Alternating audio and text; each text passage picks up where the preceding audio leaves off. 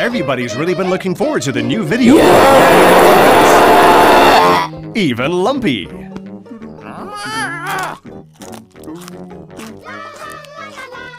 Russell's a huge fan.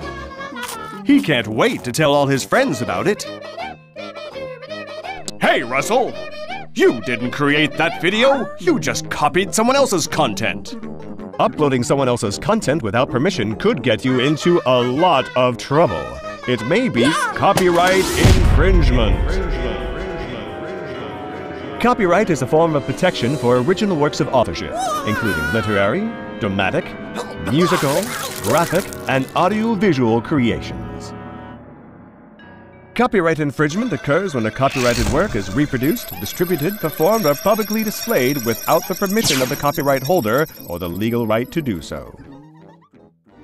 Even though YouTube is a free site, you can get in serious trouble for copyright infringement.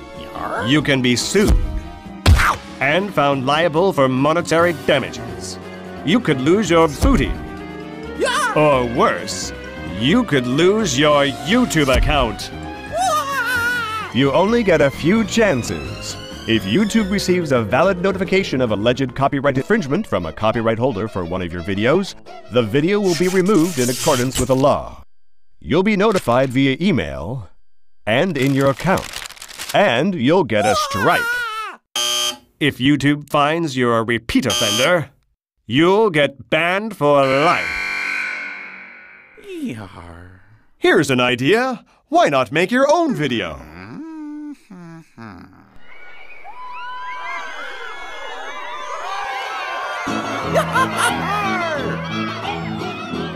Uh-oh, you're making a video of Lumpy's live performance of his song, which is still protected by copyright. You still may not be able to upload it without permission. Oh, Russell, your reuse of Lumpy's content is clever, but did you get permission for it? Mashups or remixes of content may also require permission from the original copyright owner, depending on whether or not the use is a fair use. In the United States, copyright law allows for the fair use of copyrighted material under certain limited circumstances without requiring permission from the owner. Under the law, determinations of fair use take into account the purpose of the use, the nature of the copyrighted work, the amount and substantiality of the work used in relation to the work as a whole, and the effect of the use upon the potential market for the copyrighted work. Other jurisdictions may have similar copyright provisions protecting fair use or fair dealing. If you are uncertain as to whether a specific use qualifies as a fair use, you should consult a qualified copyright attorney. If someone copies your work after you posted it, you have the right to take it down. YouTube provides tools for rights holders to control the use of their content. If someone takes down your video by mistake, or as a result of a misidentification of the material to be removed, there's a counter-notification process for that. You can send YouTube a notice that there was an error. But be careful. If you misuse the process, you could end up in court.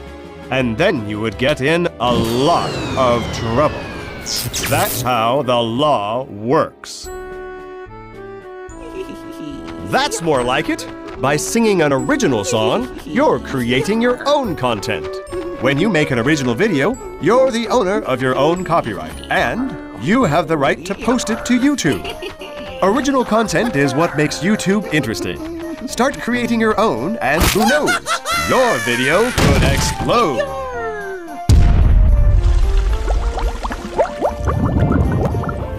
If you're still unsure about copyright issues, YouTube has some resources as a starting point. For more information, click the link for copyright at the bottom of every page.